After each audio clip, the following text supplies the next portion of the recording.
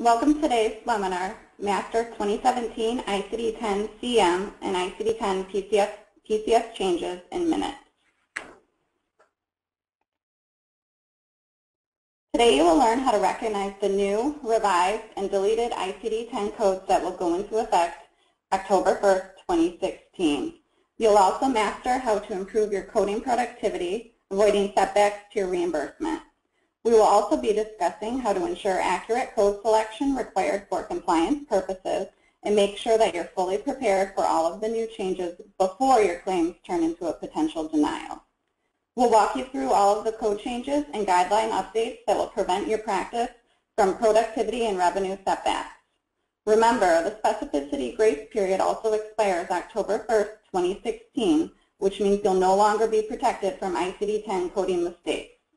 With that being said, let's get started. So what has changed with these new updates? It's been 5 years since any updates were made to the ICD-10-CM code set. More than 3,000 changes and impactful revisions in the tabular instruction are coming to ICD-10 when the fiscal year 2017 code set takes effect on October 1st. CMS has posted the final full addenda list along with an updated tabular, alphabetic index, neoplasm table, table of drugs and chemicals, and index of external causes on June 22nd of this year. Some revisions are as simple as a singular word change in the code, like form of, to, due to. Other changes reflect an actual change in the medical terminology itself.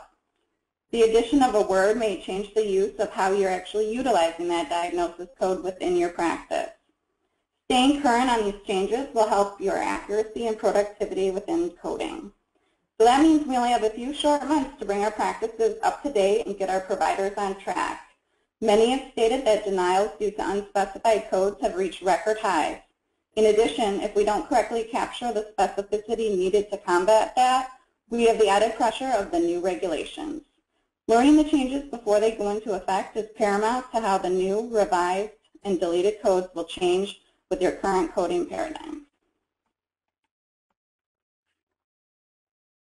So what else has changed? We have 422 revised codes, 305 deleted codes, and then there are also significant changes, including better code options for contraceptive management, which is represented with code Z30.015 through Z30.46.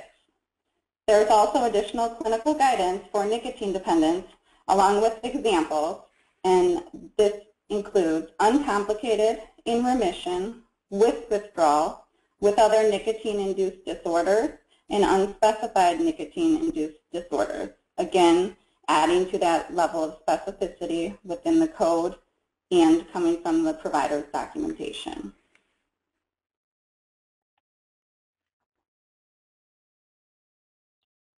Once the ICD-10 partial code freeze expires on October 1st, 2016, you may see certain excludes 1 notes change to excludes 2 notes.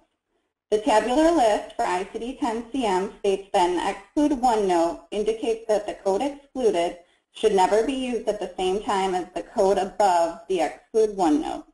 That rule caused issues for certain code combinations.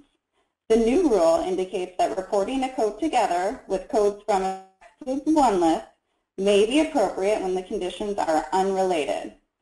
For example, conditions covered by codes ranging from F01 to F99, mental, behavioral, and neurodevelopmental disorders, are now in an excludes 2 note instead of an excludes 1 note at the top of the category heading for R40 to R46, which is our symptoms and signs involving cognition, perception, emotional state, and behavior.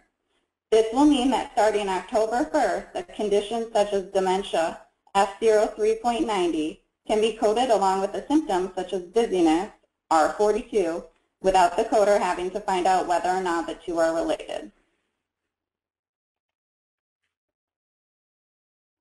Now we're going to start going through the actual breakdown of the differences chapter by chapter for ICD-10-CM from October 1st, 2016.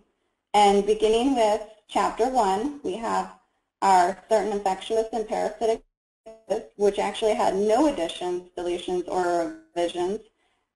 Only one final change to the final update, which is our the addition of the code for the Zika virus, which is represented by A92.5. This code was assigned by the World Health Organization for the Zika virus, which everyone knows is the latest thing going on from Florida all the way up north within the United States.